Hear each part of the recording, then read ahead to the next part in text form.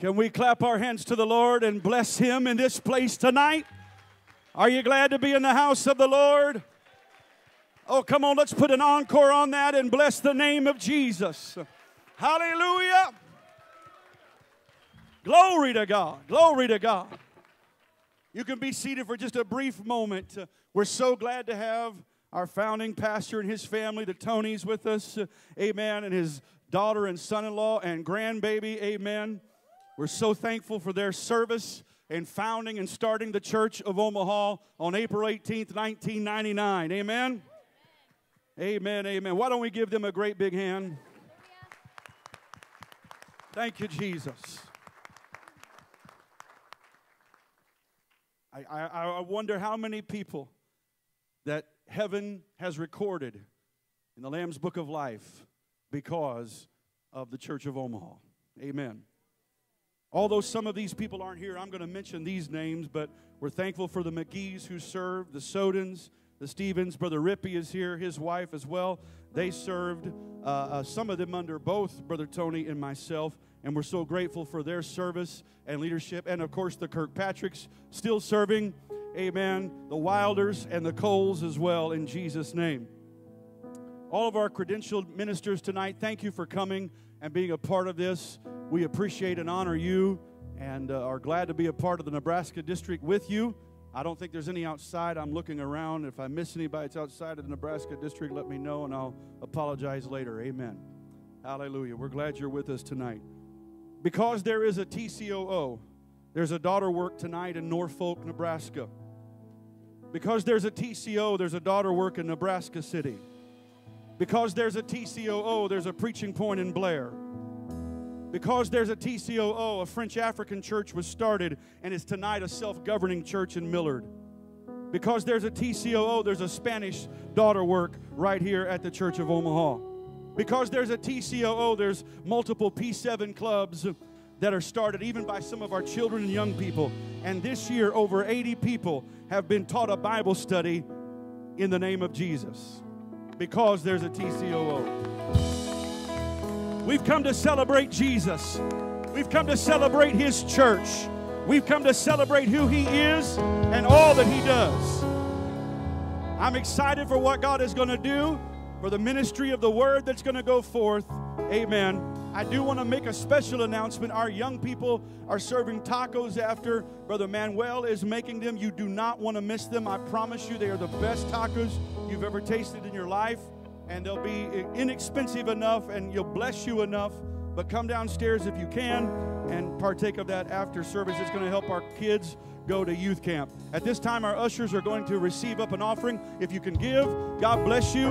If you want to give online, there's a screen behind me that you can see. We've got a number that you can text to give or as well use our online giving. We're glad you're here. Thank you for being here. Let's have church in Jesus' name. Clap your hands to the Lord.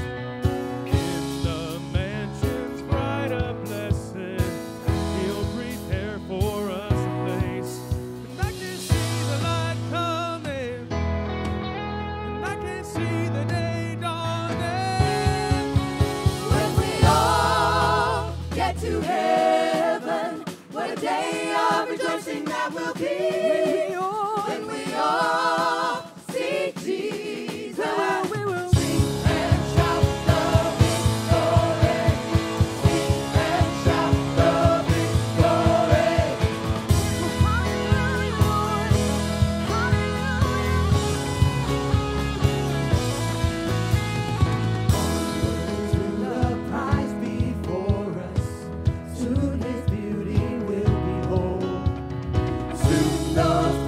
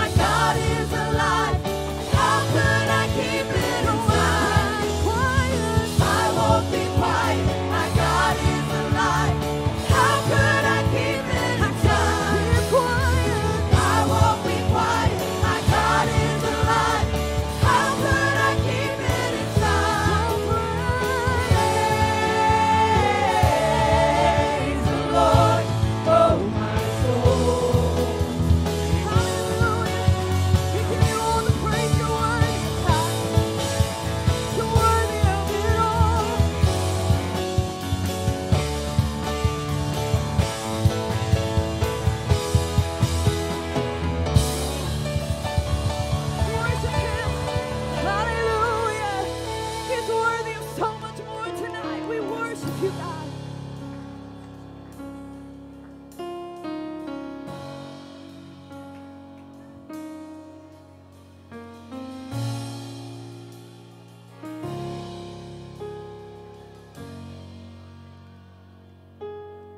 He is my faithful Father, calling me out of the dark. The night cannot whisper away what he said in the light.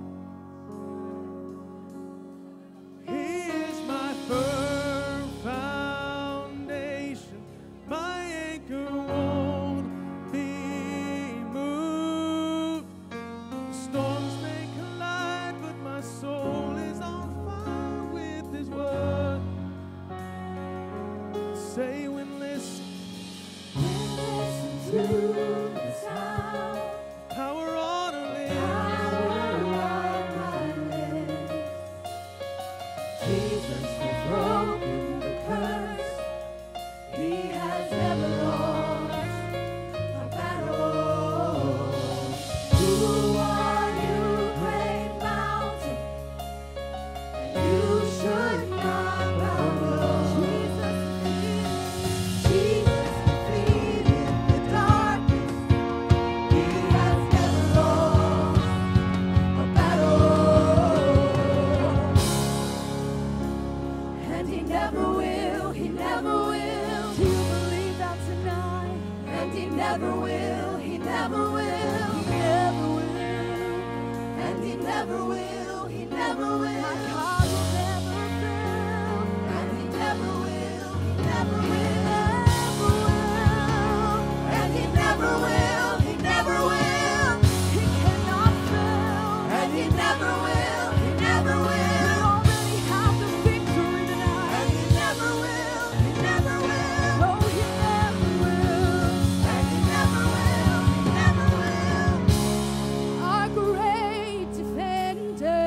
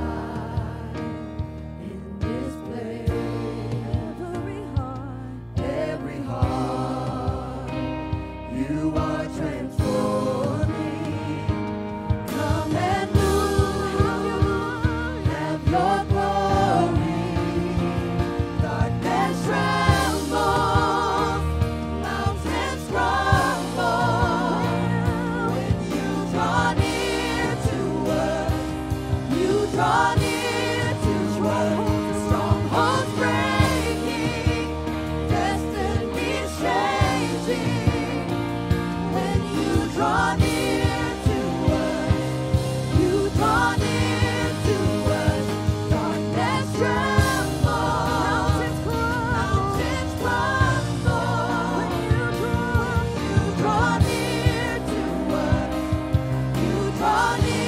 to us, strongholds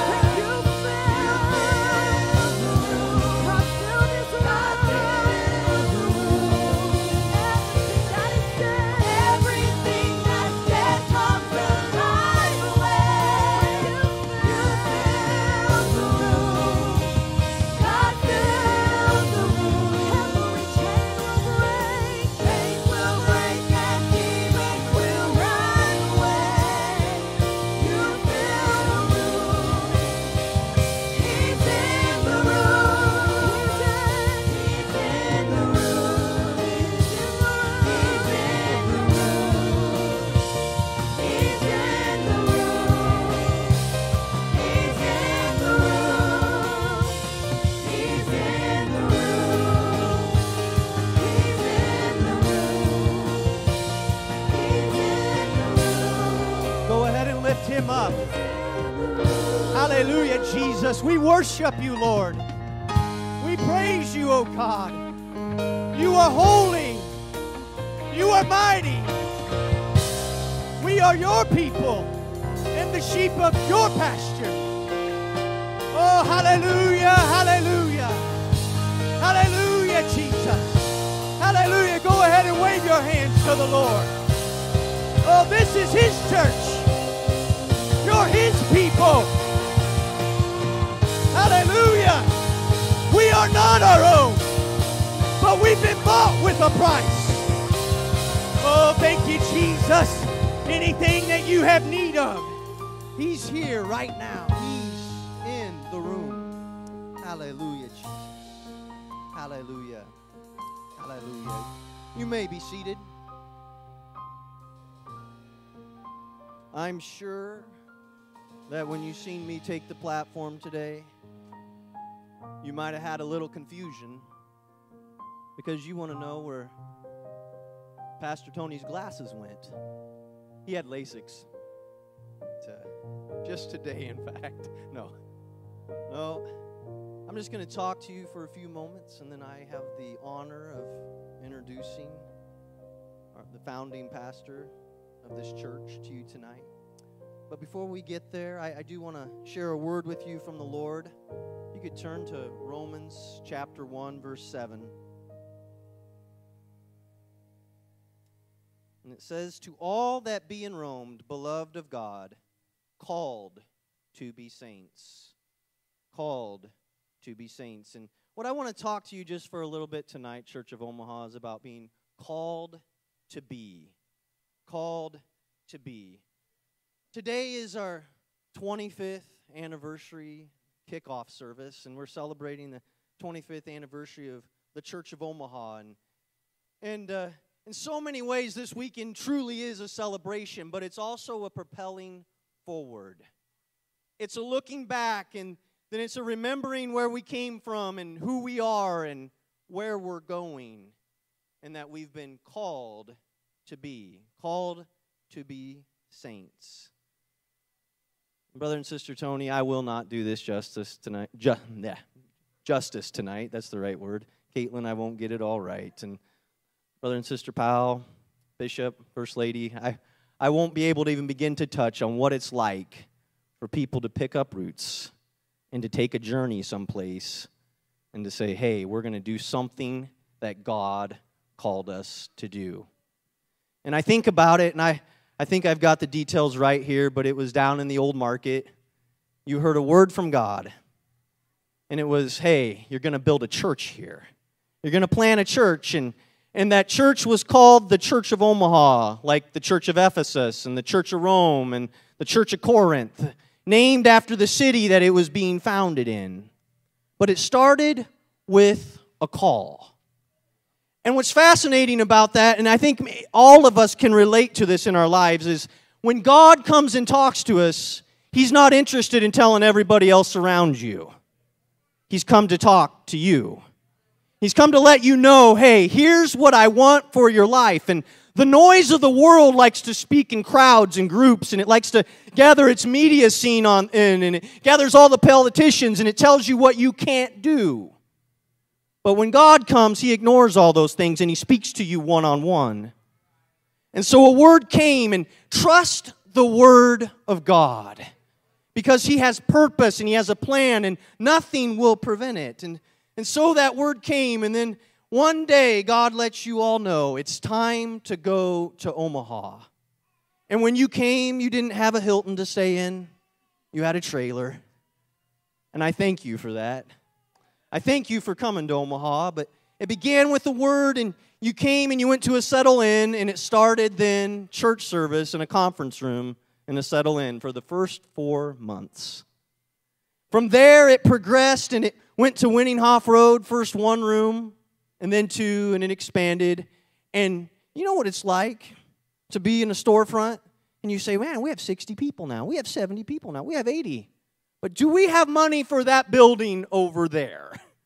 We need more space. And as we looked around this Easter, and this room was full, and it was just over 200 people, and what did we say?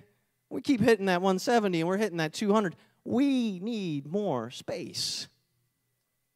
But when God calls, God has purpose and He has plan, and His call is not wrong. Trust the call of God. And so the church grew, and eventually it moved in 2002 to this location. And the platform was right over here. So many of you weren't here for that. But right behind here is those windows that you see when you drive by on the road. Some of you already recognize that, and some of you are like, why is that wall bumped out just a little bit? The platform was there, and then in 2006, it was moved to be right up here. Why? To make more space. Why? Because God was calling more and more and more people. And that's just a short synopsis of what happened during that time. And during that time, there was numerous ministers that supported in the mission. We had the Stevens and the McGees and the Sodens and the Rippies. You were here at that time, and you were a bridge between them, the Toneys and the Powells. You were the first ones I called when I came here saying, hey, I'm coming to Omaha. Can I come to that church? I was going to try out other churches, but Pastor Toney, you said, this is the best church in town. I didn't try out another one. You know what else he did? I went to conference that year in Nebraska, and I found out it was for preachers only. Maybe he saw that I would stand up here one day. He leaned over, and he said, do you have a key to the church? I hadn't actually come on a Sunday yet. And I was like, what do you mean I have a key to the church? And he handed me a key, and he said, hey, I need you to go work down in the homeless shelters. And it was exactly what I needed. But in 2010, God's call came echoing in, and it said, hey, Brother and Sister Toney, I have a different mission for you. And while our hearts were broken, God had a plan, because this is the church of the living God. And just because God decides that He's going to move individuals into different locations doesn't mean that God walks out on the plan that He started. But He said it's time for a new phase. And this is His body. And this is His church. And so you guys progressed on to Indiana and then to Kentucky and now to Florida, because they don't like the snow. They don't like the snow. But meanwhile, God went far up north to where it's really cold and snowy. And Pastor Toney sat down with the pals, and he was like, if it's not you, we've got a problem, because you're the only ones that God has given me. And they made that journey from Caribou, Maine, all the way to Omaha, Nebraska, where they didn't know anyone, and started out that same type of journey and said, we're going to trust you, God.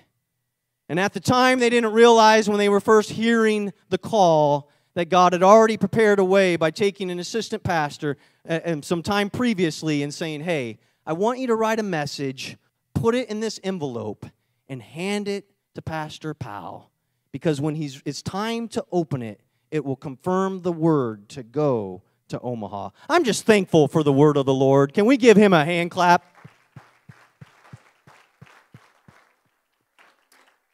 Bishop, you covered it very well. And during this time, since then, we've supported a work in Papillion. We now have a work up in Norfolk, Nebraska. Thank you, Brother Danny and Sister Rebecca, for that. Thank you for answering the call of God. We have a preaching point in Blair, Nebraska. And I remember in this church, as we begin to get more and more people from Togo, that we said, hey, there's a call of God here. Thank you. Thank you, Brother Quaggio. Let's give them a hand clap. And they answered the call. And we began to have service downstairs. And they even let me preach for a while. I did mine in Google. I put it all in Google Translator, and I changed it to God loves you. And that was really hard for me, by the way. And then we would give you a space to preach. And eventually, you guys followed the call, and now you pastor the church. And it's its own church, its own governing church. And I'm thankful for the work of the Lord. We now are starting a Spanish service, and Brother Mario, thank you for that, and Sister Priscilla for doing the work of the Lord. And we meet here twice a month on Sunday for that, and it's growing and expanding. And there's much more to come, but what I want to just bring to you before I leave this pulpit is one more time tell you that God said, and then Paul said in the book of Romans, called to be saints. And That word saints there means a holy people. But it digs back into the Old Testament, and it digs back into the children of Israel who were separated out and were the congregation in the wilderness, and they were called to be. It wasn't Moses that the nation saw. They saw the children of Israel, and they were afraid. The children of Israel were called out to be a witness to the world and to draw the world to Almighty God. That's what it means to be the people of God.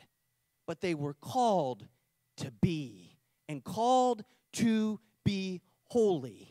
But being holy means that you're a separated people that go ahead and identify with God, show His characteristics, go through struggle and trial, go through crises so that people can see God, being like Him. Why? He says, "Be ye holy, for I am holy." In all situations and in all circumstances, we are called to be. And so I mentioned before that God may move individuals on, and we have much ministry in this church and much that's gone before. But God has called each of you to be.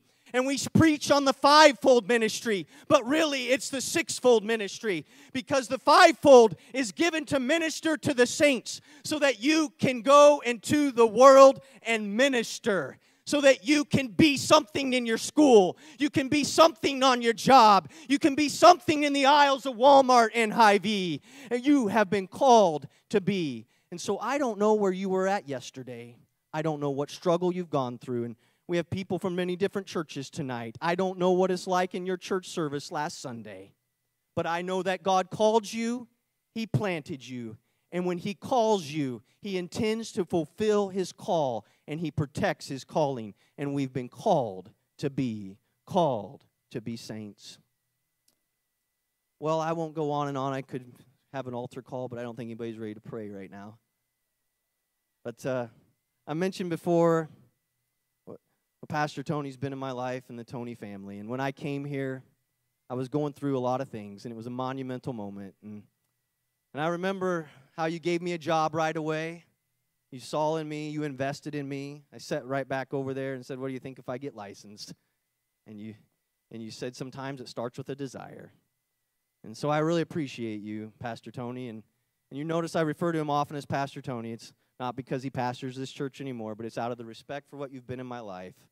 A mentor, a friend, an advisor, and you've been my pastor, and I thank you for that. And if you'd come to the platform right now, I'll hand you this mic. But thank you for everything that you've done in the kingdom of God and what you've been in our lives and for my family and for this church. And we deeply appreciate you and we love you. Can't do it, Jeff. Somebody shout, "Praise the Lord." So in 1994, I preached Easter Sunday in Nebraska City, Nebraska, for who was pastoring at that time, the Bentines. And then on that following Tuesday, we came to Omaha, Nebraska, to Old Market. Actually met up with some of the brats at the time, and we were downtown. And as Brother Lucas alluded to, I felt like I knew I wanted to plant a church somewhere when I went to Bible college. I figured that much out. And so the Lord laid this place on our hearts, or on my heart. I wasn't married yet. And I told my wife when we started getting serious, I said, "Hey, we're going to go to Nebraska one day and start a church." And she was like, "Nebraska? The world?" And first I had to learn how to spell it. And so we finally got here, and April the 18th, 1999, had our first service. And I was 25 years old. I was so young and dumb and did not have a clue what I was doing, had no money. At that time, really had no real connections with people, and just had my wife, and started with a 9-month-old daughter. And now I'm looking at a 10-month-old granddaughter that's back at the same time, and that looks a lot like her mama did the first time I stood to preach at the Church of Omaha. So that's kind of a little reminiscent there. So Somebody mentioned Norfolk, Rebecca. Rebecca's actually my second cousin. I don't know if people know that or if you claim that or not, but she's actually my second cousin, and so we thank God for that. I'll never forget having church in that basement, and just had no idea who was going to show up, what was going to happen, and we were there, and I'll never forget the first Sunday we had to set out chairs. Now, we manipulated that a little bit because we didn't put out a lot of chairs to begin with. That way, if a few people show up, you can tell all your friends, hey, man, we had to set out chairs today. But we had been running about 18 or 20, and something happened on that Sunday, and 37 people showed up in that basement. And listen, it should have been 5,000 or something. I mean, it was just incredible. And we moved from the basement to that church on Winninghoff, the ugliest building in all of Omaha, Nebraska. Caitlin, you helped me paint that building, and never forget the service there where God delivered someone. We cast a devil out of a man. That started about a 6-week period of, just for lack of a better term, deliverance. And we had on the platform, people just kept bringing vices. And we had alcohol, we had cigarettes, we had shoe boxes full of marijuana. We had one guy bring 123 pornographic videos. Now, this is old school VHS tapes. You say, how'd you know it was 123? Because I counted them things, man. I was like, and I kept them all on the platform for weeks upon end, and just saw God do great things, and was on the end of a 21-day fast when I walked in this building for the very first time to just look at it. No way in the world we could afford this. We had $10,000 in the bank. And when I stepped over that threshold, I just felt something. And I really felt like the Lord said, hey, this is going to be your building. And I didn't know how that was going to happen. I didn't know if that was 21 days of fasting talking to me, or that was the Lord talking to me. And but me and my wife started putting together stuff. I can't even tell you how many banks I went to asking for money. Now, if you want to get rejected and feel dejected fast, be a church planner with no money asking for a bunch of money. And I would rebuke more bankers. I told more bankers, you're going to regret this. Shame on you. How dare you? Found one banker that said, hey, we'll start trying to work with you if you can come up with $185,000 cash. And so I gave all my money. I think it was $37.16. So I was like, well, I'm all in. And here's mine. I can say all this now but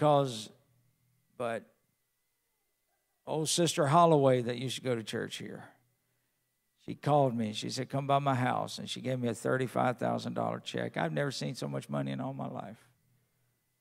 And then another, Jeff and Rhonda Johnson, was just a pivotal couple to help us when we got started. And Jeff said, come by my office. I went by his office. He slid a check over to me. I turned it over. It was a $150,000 check.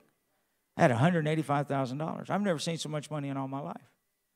And I went straight to the casinos in Council Bluff, and I turned that into $700,000, and God blessed us in a mighty, powerful way.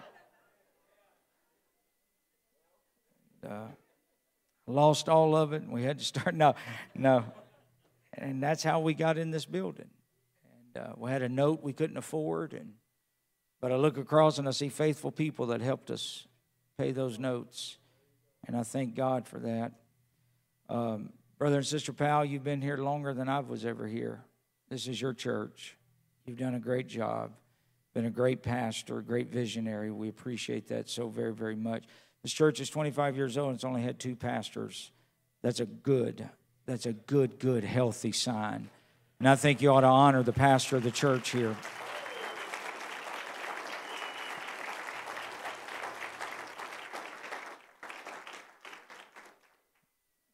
We We sold all that marijuana and that porn, that alcohol. It helped us remodel this place, and we thank God for that. Reason why we had to close up those windows because we had a big old bird in the window one Sunday, had a rat in its mouth. And I was up there trying to preach, and people staring at a bird with a rat in its mouth. And I was like, well, we can fix that. So many great memories. But to my wife and to my daughter, who are champions, is the reason there's a church in Omaha, Nebraska. I'm going to ask you to give them a standing ovation, because if you could have just seen everything that we put on a good front, but there was a lot of stuff we went through to get us to where we are right here, and I thank God for that. Amen. Just remain standing. Grab your Bibles. We were so poor. We just never told Caitlin that, but Caitlin never had an issue with home missions. She never had an issue planning a church. I look across. Polly, where's Polly? I remember your story. Polly was a hero in Omaha. Her and her kids were held hostage in their own home for over 10 years. Made the news. Our paths crossed. We began to teach Polly and her beautiful kids a Bible study. And Art and Ida, I remember God starting a great revival. Listen, me and Art, we did some lip syncing up here, bro, that the whole church thought we could sing. You remember that? We were the Pentecostal Milli Vanilli, brother. We had it. We had it. Anthony Pollocky, I'm praying God touches you and heals you from that Parkinson disease. But I remember the first time you ever raised your hands in this building and God filled you with the Holy Ghost, changed your life. Rich, we've built some platforms together, man. Man, you know what I ought to come to Omaha and start a church. There's enough remnant around here. I could have some people next Sunday, I think. We could stir something up. My goodness. My nephew is here, TJ. I had no idea he was in Omaha. He's working at Offutt Air Force Base, and he saw a post on Facebook, and he said, "Are you in Omaha?" And I said, "I am." So he came to go to church with me tonight, and I appreciate that. Stevens they're actually with us in Gainesville now. Brother and Sister Stevens like a bad habit. You can't get rid of them. The McGees are pastoring a great church in Louisiana. The Sodens pastoring a great church in Mississippi. The Rippies pastoring a great church in Iowa. Our very first converts were Charlie and Donna Gallardi. I tried to get a hold of them, see if they'd come tonight. A man that you don't know anything about has only ever been to one service, that we wouldn't have had this building if it wasn't for a man by the name of Gene Rawhart. Just a realtor in town, very, very kind to me and my wife. But he called me one day and he said, "I hear you need some guarantors." I said, "I do." He said, "I don't even know if I agree with your doctrine." He said, "I've never been to your church." He said, "But I believe in you." And he said, "I've talked to my wife, and we're going to be a $250,000 guarantor for you." And he put his neck on the line for this church. He's only been to one service. The very first service we had in this building, my knee went out of joint the night before. And I fell and broke my elbow and preached the first sermon in this building. Had a young man here helping us named Wayne Chenoweth. I said, "Wayne, I need you to preach tomorrow." He said, "I don't have time to get a sermon together." So I preached with a brace on one leg and an arm and a cast. And I was so drugged up that day. I think I proved the Trinity that day is what I preached. But we somehow survived. Hey, Brother Graham's going to be here tomorrow night. He's the real preacher. And he's going to get everything fixed. Sister Graham, love you. Then when my wife endured that horrific mall shooting at Von Mar, on the 1-year anniversary, Brother and Sister Graham invited us to St. Louis. They were pastoring there at that time. Now they're second man in charge of the UPC. They bigwigs. And but they invited us to St. Louis, and Brother Graham prayed over my wife, and God touched her that night, and she's never been the same. Amber, I remember the night she called me and said, "Pastor, I just got the Holy Ghost." Didn't even get the Holy Ghost at church. And where's Sister Cole at? Sister Cole, I preached some of the best sermons that's ever been preached in Pentecost, and you wouldn't get the Holy Ghost. And one Sunday, Brother Rippey comes up here to have kids revival, dressed up like a pirate, and all he does for 30 minutes is, "Arr, arr," and you're like, yeah. It's like, what in the world is going on here? Stubborn. We were so young, but for all of you that were around, Melindra says, thanks for putting up with us. Thanks for loving my family. Proverbs chapter 14, verse 4. Now, I do want to preach. Is that all right? Where no oxen are, the crib is clean. In other words, if you want it to be tidy all the time, keep the oxen out. But much increase is by the strength of the ox. Where no oxen are, the crib is clean. But much increase. You got to have oxen if you're going to have increase. Which means you're going to have to put up with a little bit of uncleanliness if you're going to have increase. My sermon tonight is, keep the church a little dirty. Keep the church a little dirty. If you're going to help me preach, shout amen. God bless you. You may be seated.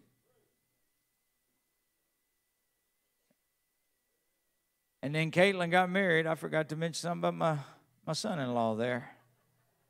He wasn't here with us when we were in Omaha. I love Caleb. Caleb's one of the most talented individuals you'll ever meet in your life. They're one of the greatest power couples. Now, I know they're mine, but I'm telling you what other people say too. They're legit people, anointed of God, humble. I call him my grandbaby daddy.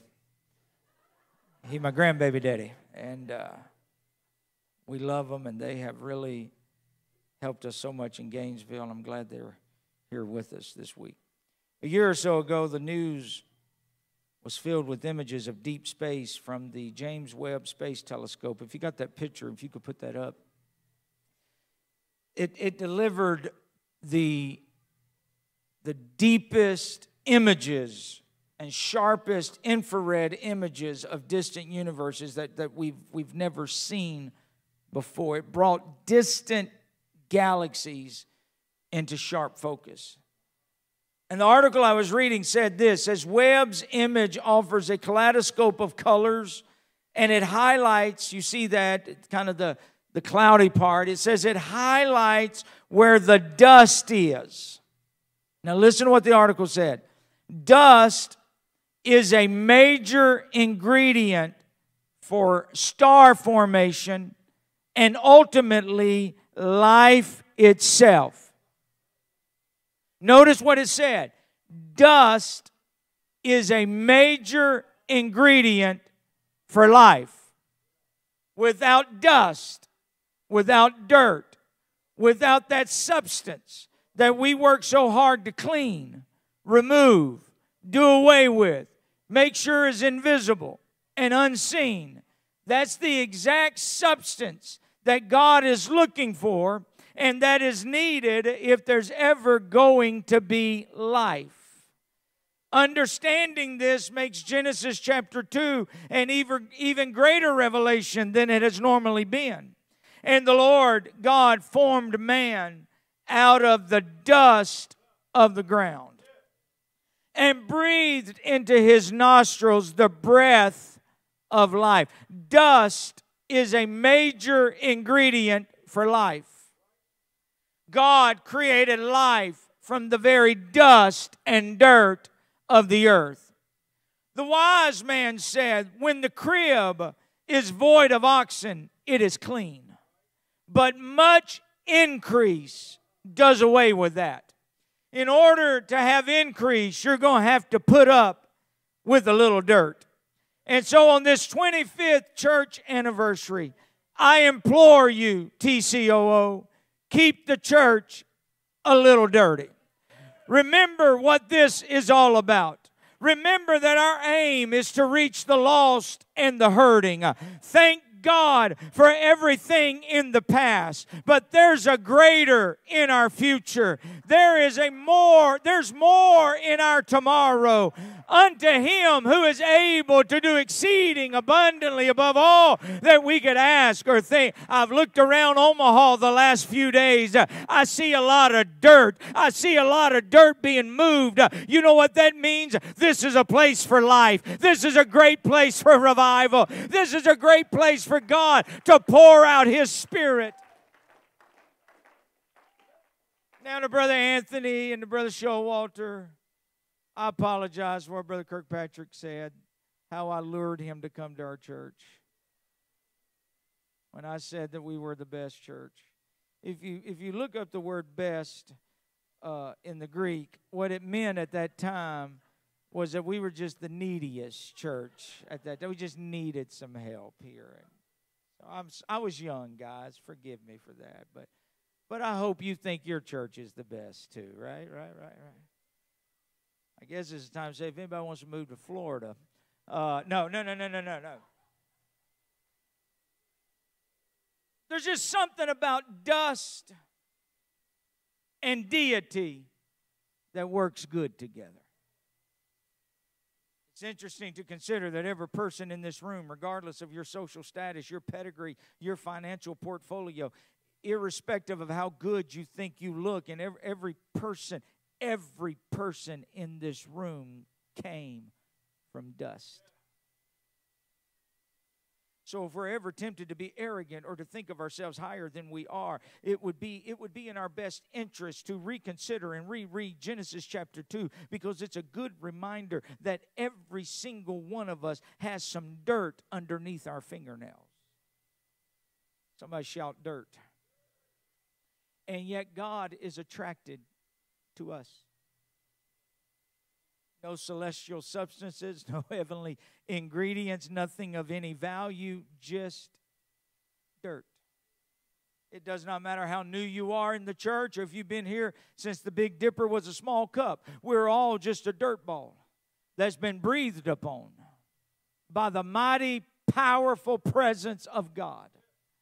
And when it's all said and done, we will return back to dust. The Bible says in Genesis chapter 3, verse 19, we will return unto the ground, for out of it wast thou taken, for dust thou art, and dust thou shalt return. So go ahead and just look at the person to your left and look at the other one to your right, and if you got somebody behind you, look at them. If you got somebody in front of you, look at them. Because you may think that we don't have anything in common. But the one common denominator among us is we're all just dirt.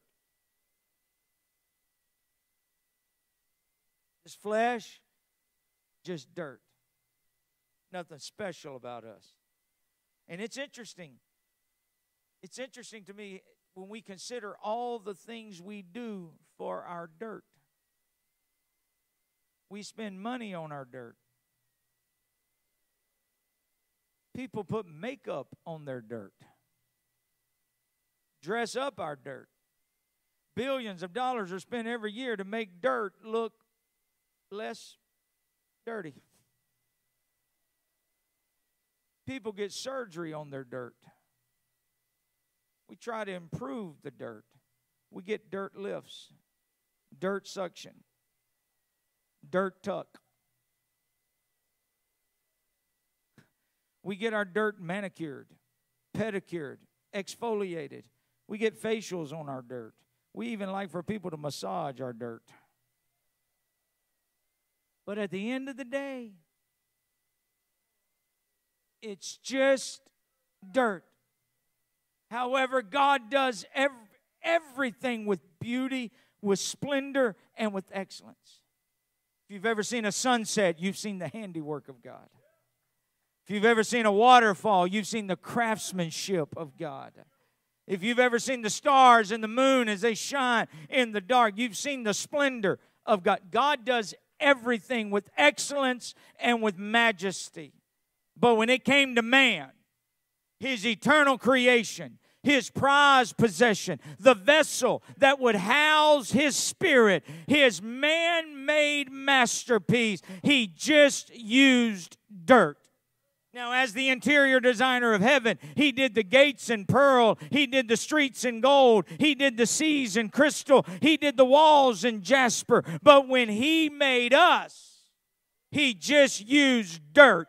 And instead of being offended at this, we should be encouraged by this. Because God wanted us to know from the very beginning that even though He is deity, He's not afraid to work with us who are dirty. And that's good news, because every one of us in here can be used by God. We serve a God that's awesome, but He's not afraid to work with awful. We worship a God that's incredible, but He's not afraid to come alongside insignificant. We love a God that's dynamic, but He's not afraid to get His hands dirty and dusty. And when you get down to it, this is why we praise Him the way we praise Him, because He didn't have to do it, but He did. I didn't bring anything to the table, but God reached down and breathed into this dirt ball. Come on, you ought to get excited tonight and clap your hands when I think of the goodness of Jesus and all that He's done for me. My soul cries out, hallelujah. We built this church with some dirty people. We built this church with some people struggling with sin. We built this church with people that made mistakes. But God was attracted to the dirt because that's what's needed for life.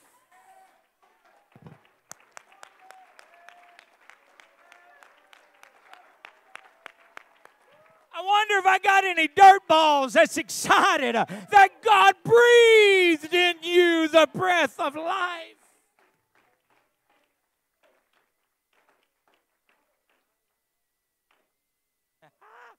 Now, I'm just going to act like I'm at home, all right? I'll leave tomorrow. You'll be fine. We got to be careful, Pentecostals, because it's right here now. We're 25 years old. We've been around a little bit. If we're not careful, we'll find ourselves in a dangerous place, because we might be at a season where it might be easy to turn our nose up on other people and say things like, you don't want anything to do with them. They're dirty. They talk dirty. They watch things that are dirty. They tell dirty jokes.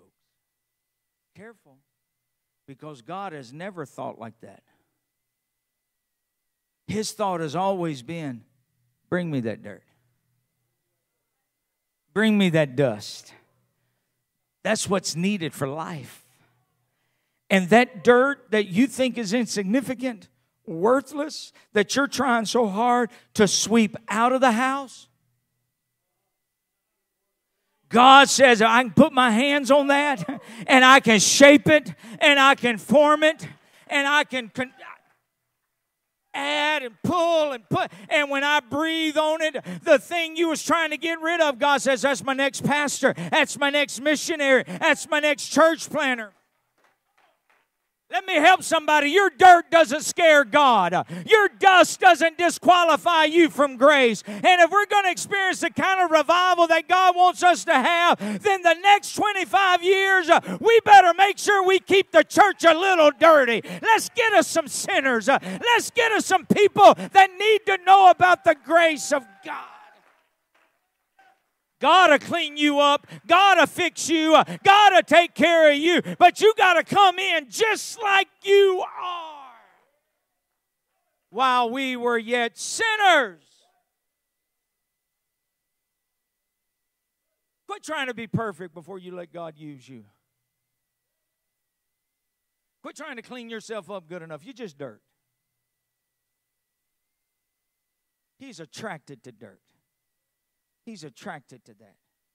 He doesn't need a perfect situation to work with. He doesn't need perfect people to work with.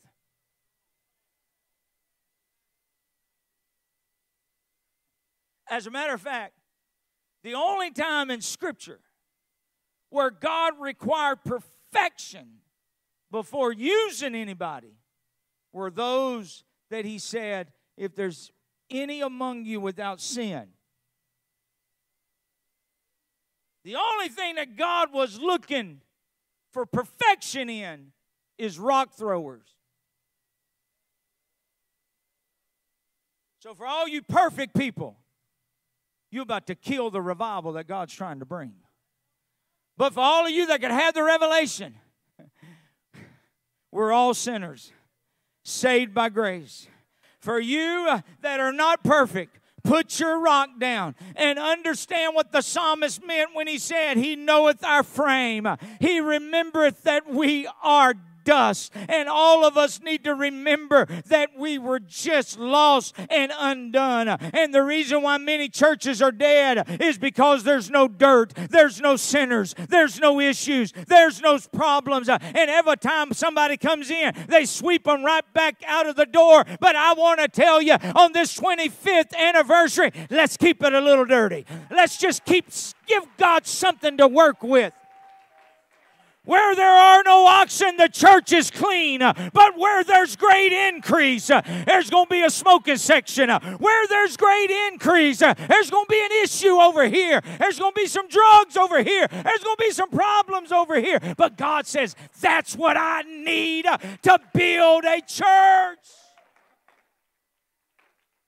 Somebody shout amen. Hey, you know why the Dead Sea is dead? The Dead Sea is dead because it has too much salt.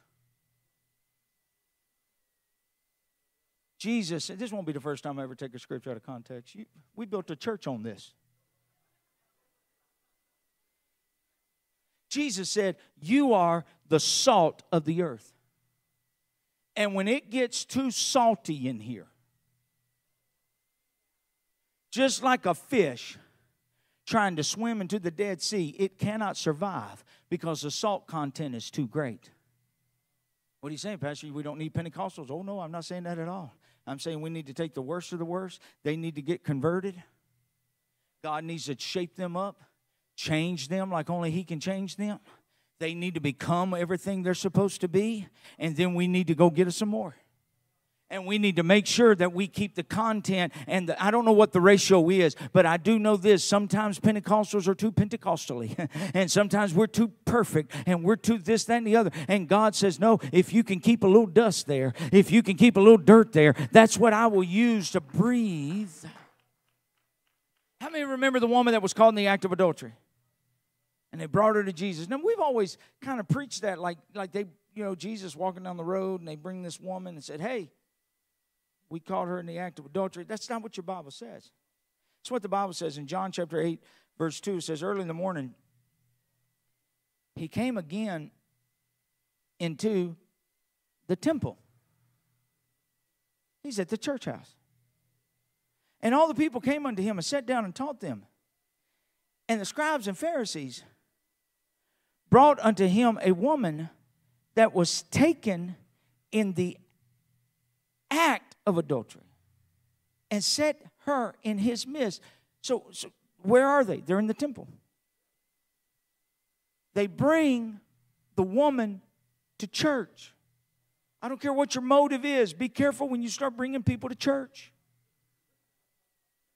God touches people when they're brought to church. And the Bible says that He got down in the temple and began to write in the dirt on the ground. There was enough dirt in the temple that day. We can vacuum it up. Calm down. It's going to be all right. There was enough dirt in the temple that day for Him to get down and begin to move it around and write. Thank God He didn't get to a church that day that was perfect. Thank God they didn't bring her to a church that day where they didn't have any dirt anywhere. But when she saw that there's dirt here, Jesus said, hey, I can touch you. Listen to me, there's thousands and thousands of people in this city that's waiting on somebody to bring them to where Jesus is. And it's okay if there's a little dirt. I can't preach without a prop. And so Jesus began to write in the ground. And it began to, I hope this comes up. If not, we'll get some more. Let's be fine. And he just begins to play in the dirt. You see, if you're going to really help people, you got to quit being afraid to get your hands dirty. If you're going to really get down to where people are, you can't be afraid to get your hands dirty. He stooped down, and he began to write on the ground. A little dust in the temple. Now, this is significant because in Numbers chapter number 5, the Bible says that the priest would take holy water. Now, I'm not going to do that. But that he would take water, and then he would take the dust off the floor of the temple. And he would mix the holy water with the dirt that was on the temple. And if someone was accused of doing something they shouldn't do, they would take this. And if they had committed adultery, her stomach would swell. And she would no longer be able to have children. And God would take holy water and he would mix it with the dust of the temple. And that would bring about, listen to me, revelation to the people. We work too hard to make sure everything is perfect at the church. Thank God there's some holiness here. But thank God there's some dirt here too. Because when that holiness hits with that dirt, it brings about revelation. Where no oxen are, the crib is clean. But much increase is by the strength of an ox. Revival is messy. It's dusty. It's dirty. It can mess up image of a good church. Paul said it like this. 2 Timothy chapter 2, verse 20. In a great house, there are not only vessels of gold and silver. So if we're going to have a great church, we got to have some gold and we got to have some silver. But you also got to have some wood and some earth. You got to have some wood and you got to have some dirt and you got to have some honor and some to dishonor. That's what Paul says, a great church. A great church is not a church full of just a bunch of Pentecostals. A great church is a church full of saved people, unsaved people, clean people and dirty people, lost people and found people. Oh God, aren't you glad when you came to church you didn't have to come clean, you could come dirty?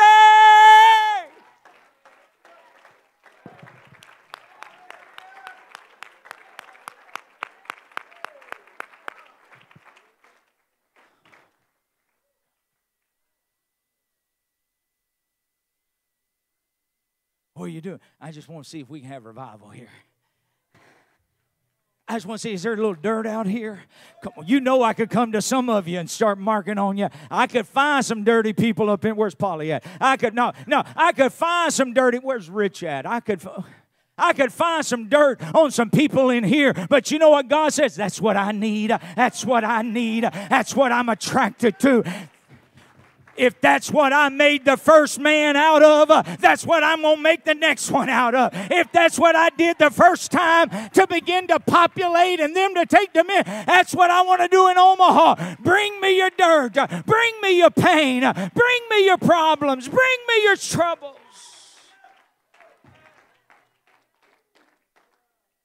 God's not finished with you yet. Say, Pastor, I'm not as clean as I need to be. God's not finished with you yet. I'm not where I need to be. God's not finished with you yet. This lady was changed and delivered and set free because somebody took her to church that had a little dirt on the floor. There's a story in your Bible that says a man had an unclean spirit and it left him. And the Bible says he findeth. The devil comes back and finds that man. Listen, this is what your Bible says. Empty, swept, and garnished. It appears that God wasn't attracted to the cleanliness, but the devil was. Too many times we try to come to God cleaning out our own lives. When you try to clean up your own self, you know what that is? That's legalism. When you try to clean up your own self, you know what that is? That's works. You're trying to work for your salvation. That's you thinking you are God. And you know what that does? That only attracts more devils. The man was clean, empty, swept, and garnished, and the devil said, I'm going to go back there, and I'm going to take 7 more, worse than me. And that man's state was worse than it was before. And so when you come to God just like you are, just like the lady caught in the act of adultery, when you come to God dirty and dusty, God is attracted to that, and He will feel that. He will breathe on that. John chapter 9, and Jesus passed by and saw a man which was blind from his birth. And his disciples asked him, saying, Master, who did sin, this man or his parents, that he was born blind? Jesus said, Neither hath this man sinned nor his parents, but that the works of God should be made manifest in him. Now listen to verse 6. When he had thus spoken, he spat on the ground. Now we'd have found another church right there. Like we would have got online and started Googling churches where the preacher doesn't spit. He spat on the ground, took a little bit of that dirt, and took a little bit of that holy water out of his mouth and mingled that together and anointed the eyes of the blind man with the clay and said, Go wash. And he went his way and washed and came seeing. Can you imagine your pastor, Pastor Powell, you come up for prayer on Sunday, and he pours out some dirt, and then he spits on that dirt, and then he begins to form that in his hands, and then he just pushes that in your face. Bible says Jesus anointed his eyes with dirt. Most of us want to be anointed, but not with spit and dirt. We would have quit church. We'd have quit following Jesus. We'd have sued the organization. We'd have wrote a post on Facebook about that. We'd have hashtag church hurt all day long. We would have let everybody know there's something crazy going on down there. Let me remind you, and you may not agree with his method, but the miraculous is undeniable. Jesus spit in the dirt, placed it in the blind man's eyes, and he was healed. Spit contains the DNA of the person. That's why they can swab your mouth and figure out who you are. Spit contains the DNA of a person. And when Jesus spit on that dirt, the DNA of deity was mixed with the dirt on that ground. And dust is what's needed for life. And it produced a miracle that particular day. Who am I preaching to tonight? Let God anoint your clay. Let God anoint your dust. Let God take your worst and turn it into something good. The Bible says we have this treasure in earthen vessels. All things work together for good. Just like God made Adam out of dust and breathed on him. God can take your pain. God can take your sin. God can take your addiction. God can take the unclean things and breathe the Holy Ghost over you and begin to give you a miracle. I don't know about you, but I'm glad God breathed on me. I'm glad God put some DNA in the dirt of my soul. Let's all stand. It's what's needed for life.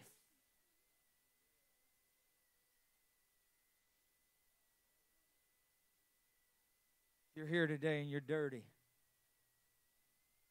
You're at a church that's not scared of your dirt. We're not afraid to get dirty with you.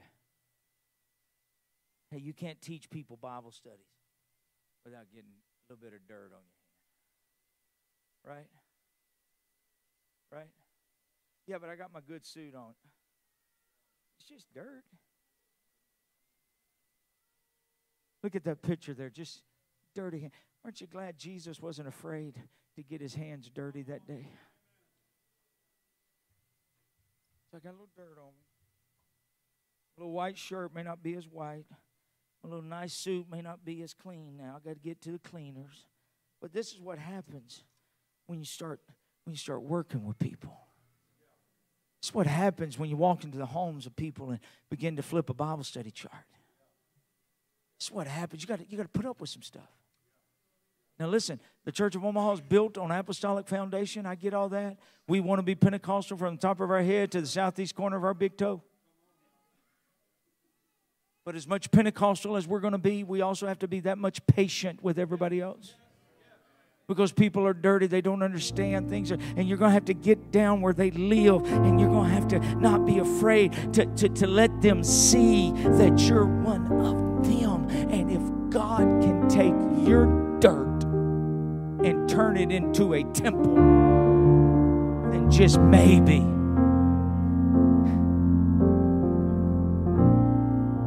I know we're here celebrating, and we got a whole weekend to do that, and Brother Graham, one of the best preachers you'll ever hear. But I say this everywhere I go. The greatest preacher you ever hear is not somebody who's going to come in and preach to you. The greatest preacher you ever hear is your pastor. It's the greatest preacher you ever hear. So, Brother Graham's come, he's a great preacher, but the greatest preacher you're going to hear is Pastor Powell. But if you're here tonight and you feel like your life is dusty, and dirty, and unclean, God wants to breathe on your situation right now. If you're not where you need to be with God and you've got every excuse in the world, well, as soon as I get this fixed, preacher, as soon as I get that fixed, preacher, as soon as I do this, preacher, as soon as I get this taken care of, God doesn't want you like that. God wants you to just come to Him dirty. Just here I am, God. Just a filthy, dirty. I want to challenge you tonight. Keep your eyes on the harvest. Let's keep the church a little dirty.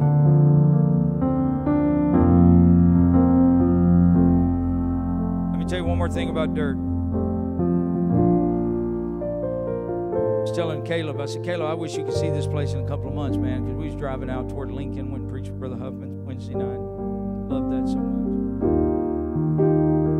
I think of Brother Huffman. I think like Brother Huffman. Brother Huffman is an apostle to Lincoln. He just went there and planted a church and stuck it out. I respect that highly. I was telling Caleb, I said, hey, you know, on the side of the road here on the interstate, in a couple of months, that's going to be nothing but corn. Right now, it's just dirt. But listen to it. Here's what I know about harvest. You can't have a harvest without a seed being placed. God doesn't lay that seed 6 inches off the dirt. He said, no, we're going to break up that fallow ground. We're going to put that seed in the dirt. And it looks like we're burying it. It looks like we're getting rid of it. It looks like we're covering it up. But that's the only way that seed can grow. It's to burst through that dirt. Tonight, you may not walk out of here with a harvest, but you need to give God your dirt. And you need to let God put a seed in you. And you need to let God plant His power and a promise in you tonight. And so in 3 months, when all of a sudden something begins to break through that hardness of your heart and begins to break through that ground. 2 Corinthians chapter 12. And he said unto me, my grace is sufficient for thee. My strength is made perfect in weakness. I will rather glory in my infirmities, that the power of Christ may rest upon me. I take pleasure in infirmities, in reproaches, in necessities, in persecutions, and distresses for Christ's sake. For when I am weak, when I realize I'm just dirt,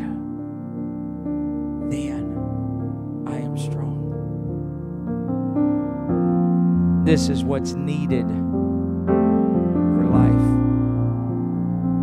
Won't you slip your hands up all over this place right now? There are two things that makes God angry. It's when sinners try to act like saints, and when saints try to act like sinners. So you don't have to act like anything you're not tonight. If you got some dirt in your life, you don't have to hide it. You don't have to cover it up. You don't have to try to sweep it out. Bring that to God. Let Him put a seed in you. Every church has got to have some dust.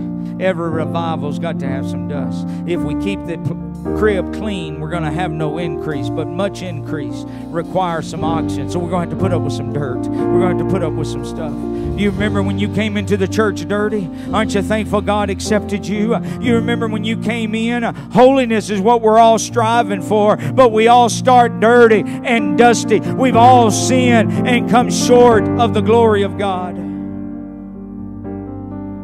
Come on, TCOO, I want to encourage you. Keep the church a little dirty. Go find you a Bible study. Go find you somebody and bring to church. Bring in the hurting, the lame, the withered, the halt.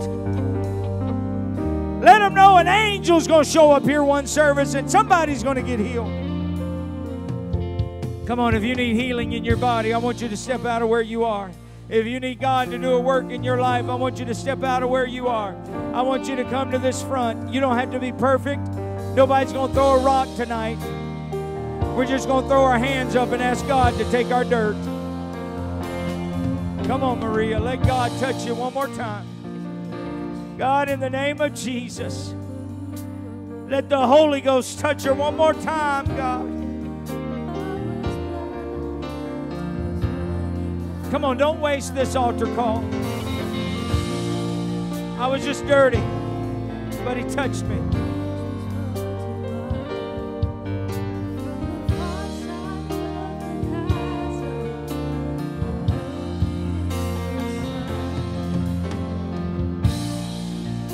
Come on, some of you ought to throw your hands up. Say, God, take my mess. Take my dirt.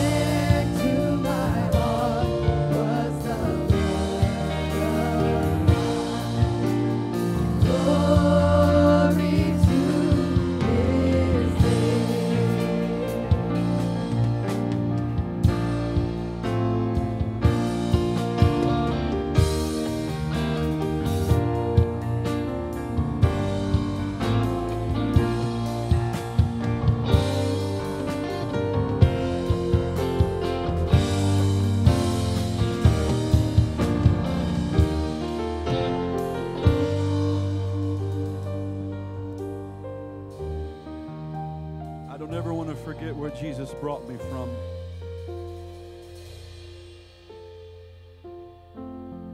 In one of Peter's epistles, he mentions that there are some who forget.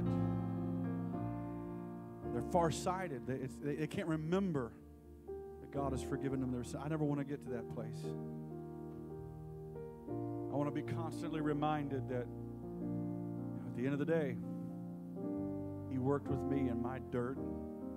He can work with somebody else's. Amen. Hallelujah. Thank you, Jesus.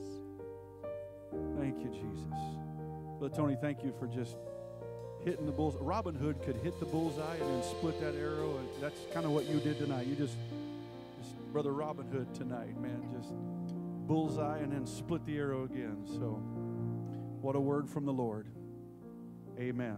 Not just anointed, but appointed. Praise God. I do want to remind you again on behalf of our youth ministries, they are going to be raising some money for youth camp. So if you can come down and get some tacos. I think they also have some to-go things. Did you get those? No, you did? You did. Okay, well, whatever. But you can get some tacos, and we'll figure it all out. But it's going to be, I'm telling you, Brother Manny can flat cook tacos, okay? I'm telling you, it's going to be great. Ain't another restaurant in town going to do it as good as that. But anyway, God bless you, all of our ministers and visiting churches. Thank you for being here. Some of you traveled from out of town. Thank you for coming. God bless you tomorrow night at 6 p.m. in Jesus' name.